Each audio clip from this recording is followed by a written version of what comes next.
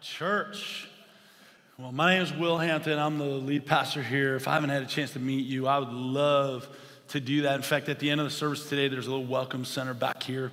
My wife and I will be there, and we'd love to get a chance to say hello, shake your hand, and there's some gifts that we have for you right back there in the welcome center area. And then y'all just saw a little promo for groups. Pastor Andrew is going to be out there in the lobby, and his wife, me, will be there, and they're going to help you get connected and plugged into a group. And if you don't get a chance to see him there, you can always go to www.tworivers.church/groups, and there's about 30 groups that you can look down through and pick one out, find one at a time and a place that works for you. And then if you don't see a group that works for you, go ahead and start one, and we'll get another group up and going. And I think that groups are probably one of the most important things that can happen in a church.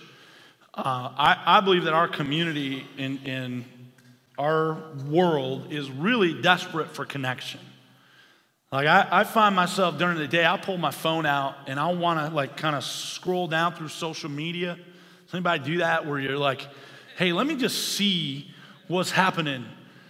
What I discover is going on in my heart is that I'm hoping to connect. I'm hoping to have some kind of connection that takes place as I'm rolling down through that. And I believe that we're all wired for connection. We're all wired for community.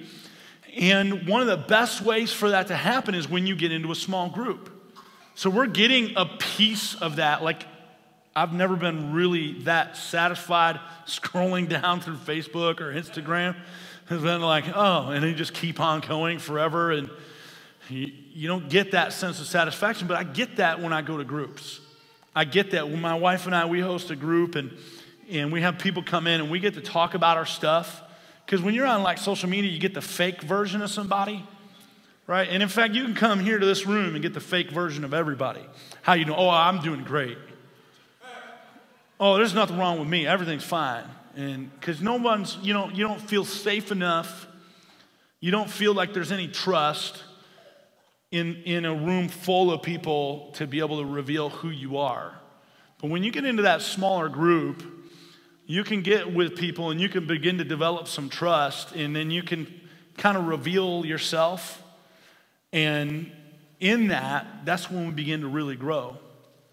That's when God shows up and does some work. And so I'm a huge believer in getting involved in a group and being plugged in and having that community, having that connection. And so there's a couple ways to do that. Just go see at the Groups TV out in the lobby or sign up online. And then on the 29th, we're launching those groups up. And so there's some groups that are actually getting going now. And we do groups for about 8 weeks and then 4 weeks off. So if you get in a group you don't like, there's another cycle coming. I don't like these people.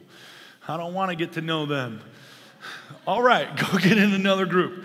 And so you're going to find a group that works for you, and there's a whole bunch of different things, but that is where you're going to connect, and that's where you're going to grow. And I believe that that's God's purpose in your life for you to get connected into groups. And then the second thing I want to point out is that tonight at 5 o'clock, my wife invited you out for tonight's next session is the session we're going to help you discover your purpose. God made you with a design. He didn't make you by accident.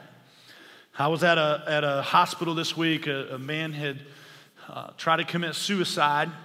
He came to the end of his hope in this life, and there was a lot of pain, a lot of things that he's dealing with, but just felt like there was no purpose left.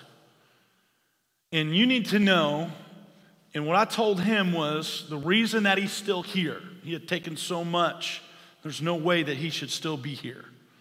He had significantly, strategically, well planned out, tried to commit suicide, and somehow it's a miracle that he's still alive.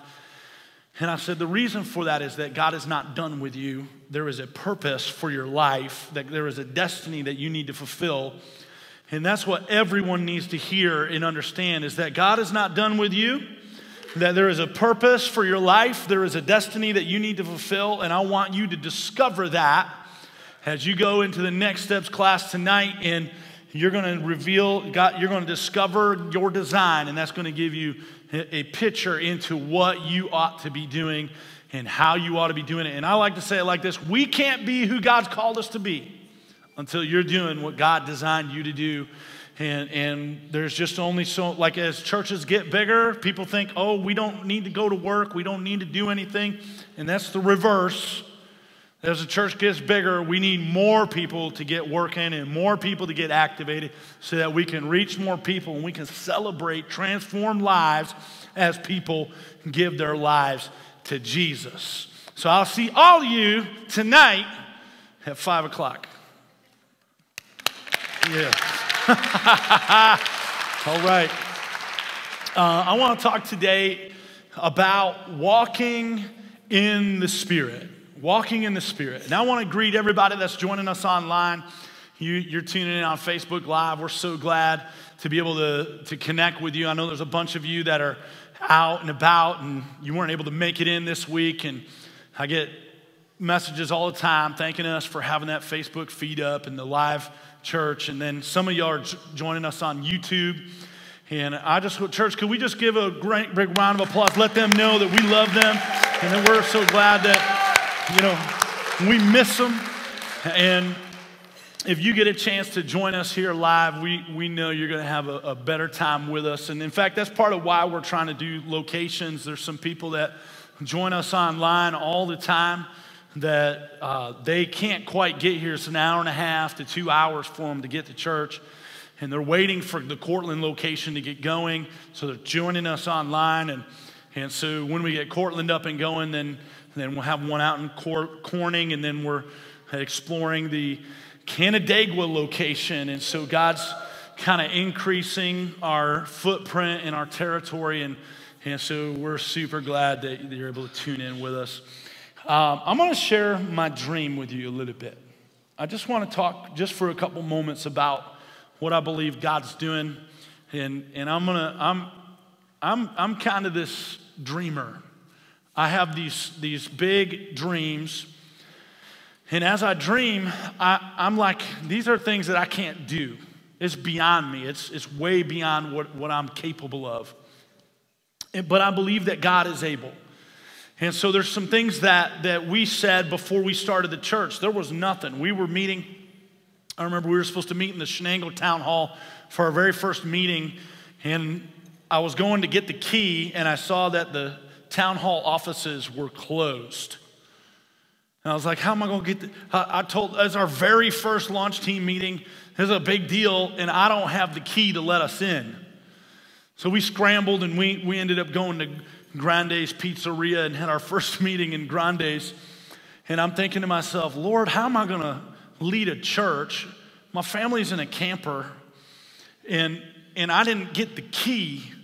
Like, this is the very first thing that happened to start the church. I was so discouraged. Like, I can't believe I don't have a key to get us into the place that I told everybody where we're going to meet. I said, God, this isn't going to go so good.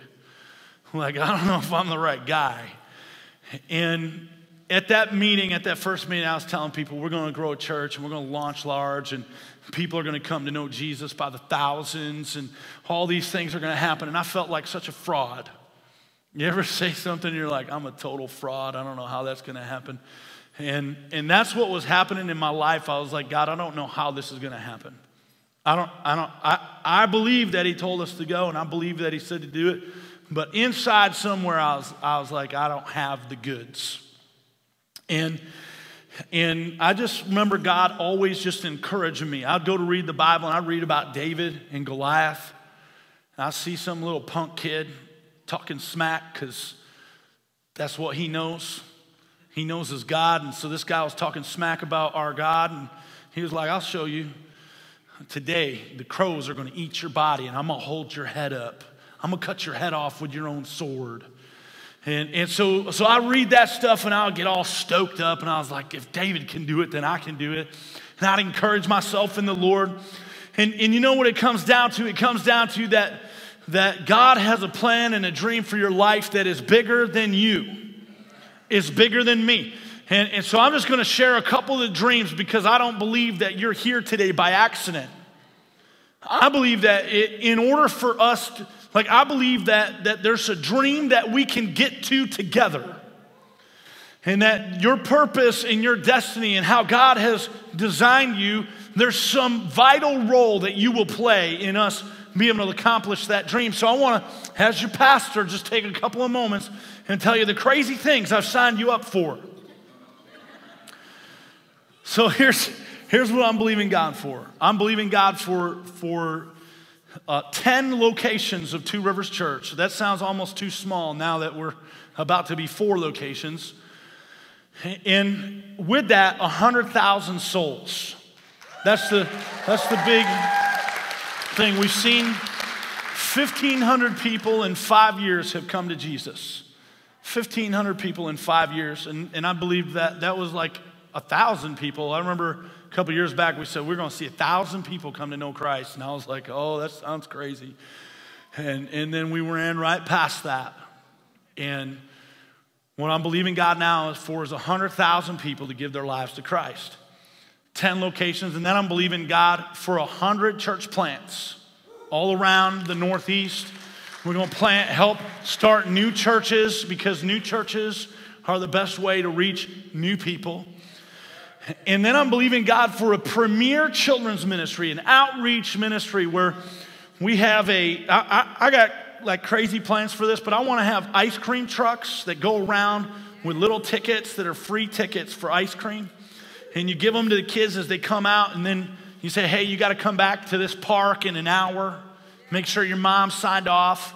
And then when they get to the park, we'll have a truck, and the side of the truck will come down, and it'll turn into a stage. The music will be up, and all these kids are just going to come right off the streets and come into the park, and we're going to throw a party for these kids. And then we're going to tell them about Jesus.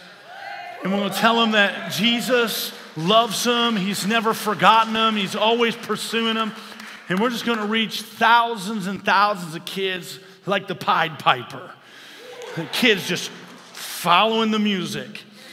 And so I got a dream that there'll be 2,000 kids that are in the foster care system that are in Christian homes. That there will be all the kids in Broome County would find a house that's safe. There's a Christian family that's making sure to take good care of them. And that the orphans in our community be cared for and loved.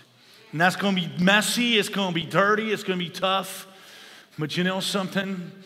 That's what this thing is all about. I got a dream that people will be picking people up to bring them to church. Not just the van. The van's kind of cool. But how much better is it when I show up at your door and I pick you up every single week and you build a relationship together. And there's somebody that knows you and there's somebody that's concerned for you and said, hey, where were you? Hey, what's going on in your life? Hey, what's happening there? And my dream, Stacy, I'm going to tell on you for a second. Is it okay? I love Stacy's story. We're going to share these stories in a little bit. I'm talking to the media team about developing some of these stories. But Stacy was telling me she cuts my hair. Good job, Stacy. And we were talking about how did Stacy come to Jesus. And she said when she was little, I'm going to cry. I'm sorry, Stacy. I love it. But when she was young, she came to church and found Jesus. Her whole family life was a wreck. Nobody in her family was going to church. But somebody from that church said, I'm going to come and get you. And they came every week and picked up Stacy. And now Stacy is following Jesus, and she's making a difference with her life today.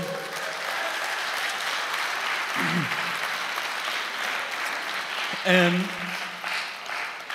it's because, it probably doesn't feel all that righteous to show up at somebody's house and you're waiting for a kid like 30 minutes and they're not ready and they get in their car and they're putting their feet all over your thing and they're messing stuff up and they don't talk right. They're cussing around your kids and they're doing things that they ought not to be doing. It doesn't feel all that righteous. But week in and week out, somebody's life is absolutely changed and redeemed and restored. And I'll tell you, we put up with a lot of mess in the church because You don't kick your kids out because they're making a mess in your house. Right? Your kids, they get in your house and they make a mess. We got water on the floor. There's water. This is a good problem. It's a good problem to have. And so I've just got a dream. We're going to pick people up. We're going to love on kids. We're going to find people that nobody else wants. We're going to find the ones that are messy and dirty, the ones that nobody cares for, the ones that they will say, oh, if those people came to our church, it would be messy. What would my friends think if they saw me hanging out with these people? That's what I want. I want a church full of that. Full of people that want to do that. Full of people that are going to go out and reach people. I don't want a cool church.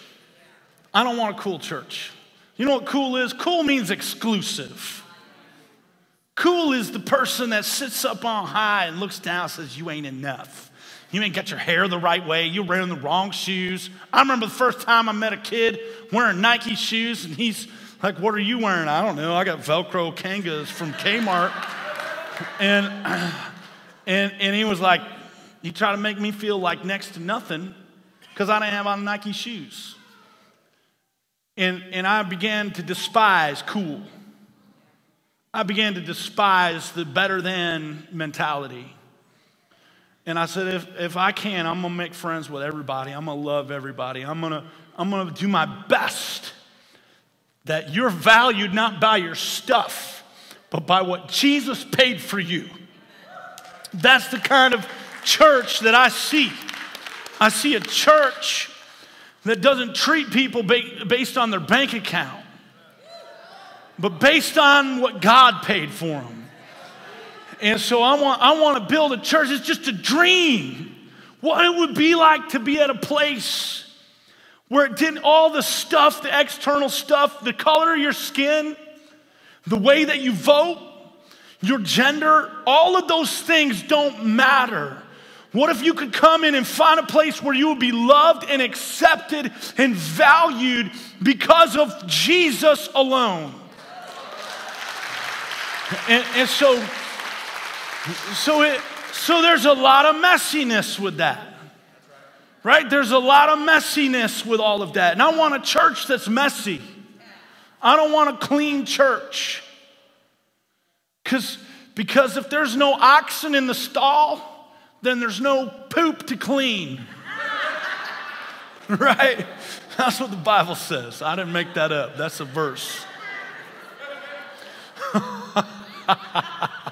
The Bible's an interesting book. Read it. And I have this other dream. We just celebrated this water baptism today. But I read the book of Acts, and on the first day of Pentecost, the day the Holy Spirit was poured out, the Bible says that 3,000 were added to number. 3,000 were baptized on that day. And I said, what if, I mean, they could do it in Jerusalem, a bunch of underachieving disciples. All they did was get baptized in the Holy Ghost. God did the rest, and then they baptized 3,000 in one day. So I said, someday we're going to baptize 3,000 people on one day. So I figured out how we're going to do it. We're going to rent the Carrier Dome. Because if there's 3,000 people getting baptized, there'll probably be about 20,000 people there to see it. And we can't get that done over here. We're going to have to go to Syracuse to do it. And then we're going to get 100 tanks and put them all over the floor in the Carrier Dome. And then we're going to get a worship set, the killer, most amazing worship team that we ever assembled. We're going to throw them on the stage, and for 30 minutes, they're going to go hard. And we're going to have 30 people baptized in each tank, a minute per baptism, and we're going to get 3,000 people baptized on one day. Yeah, come on.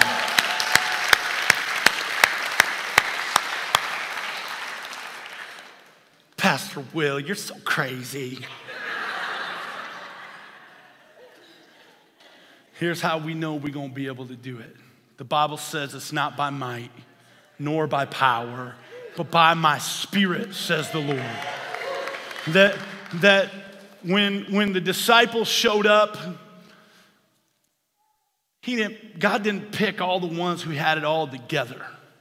He didn't pick the ones who were likely.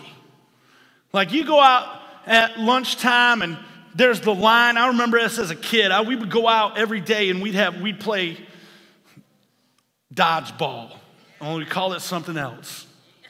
And you stand on the wall and people would throw balls and you'd pick teams. And what would happen was you'd look and you'd judge based off of some real external things whether or not that person got picked for the team. How many been in the line to get picked? Right? You know, and so some of y'all are superstars at lunchtime, and some of y'all were the ones that got picked last. And the disciples were all the ones that got picked last. What happened was all the good people were already snatched up. They were already in the Bible school. They were already the ones that had gone to college to be pastors. They were the ones that all had it all together. They'd walk around with their nice clothes on, and they'd show up at places, and they'd get to sit in the seats of honor. And Jesus went out, and he found all the people that were like the not picked ones. Fishermen, tax collectors, all the ones that were overlooked, all the ones that when they went into a place, they didn't sit in the seat of honor. They knew better. I'm not going to sit there. That's where the important people sit. And so he went around, he picked out his team, and he didn't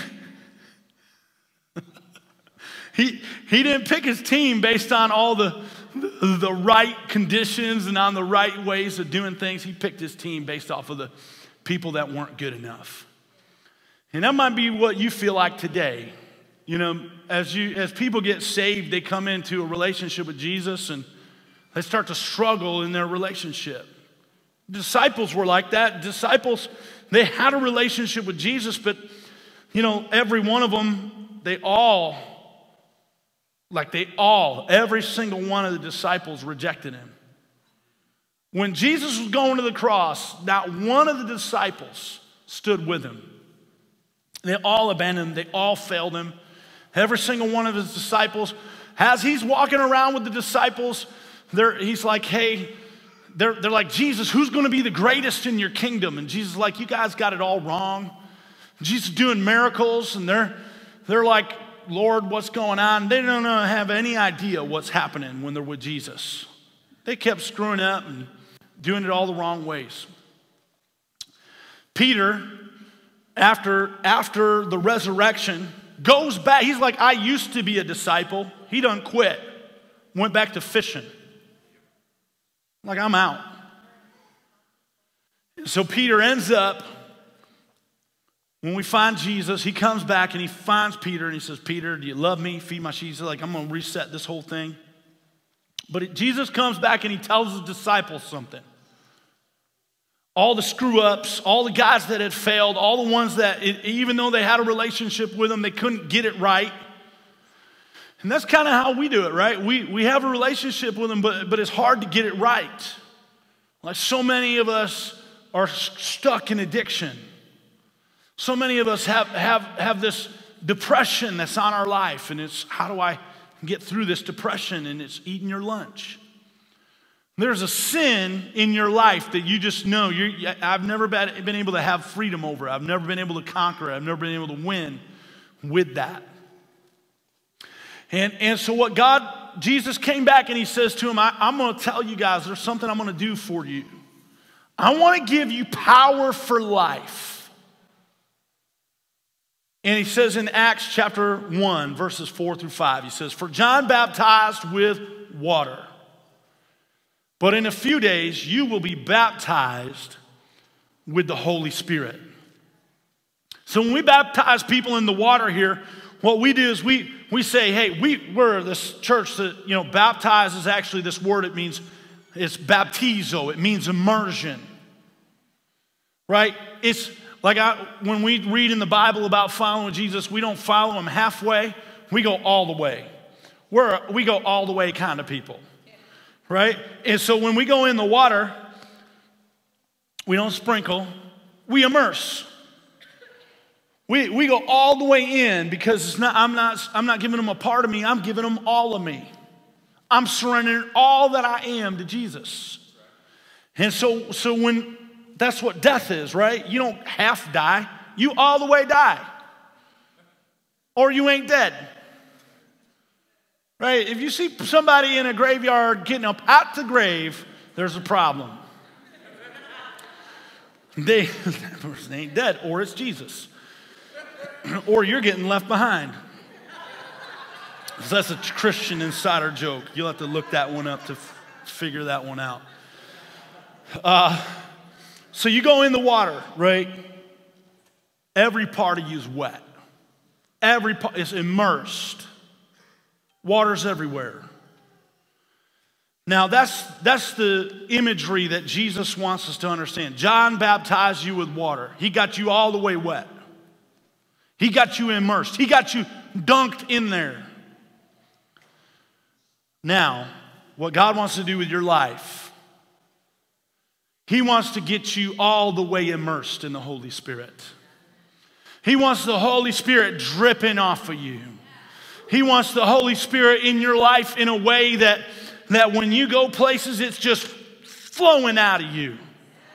So where you go, drips and waters and stuff's happening. The Holy Spirit's getting off of you and getting onto somebody else.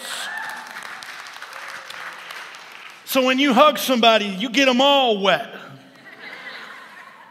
And you can't help it. It just happens. You don't have to manufacture it. You don't have to work it up. So this is God's plan to take you and me, the unlikely. This is God's plan to take people who don't have all the goods, don't have the Bible college training, don't have all the ways to overcome and 7 secrets to highly effective leadership.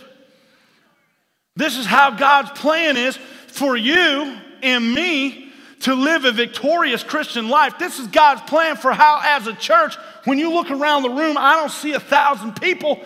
It's getting there, but it ain't there. And so what it is how are we going to baptize 3,000 people in one day?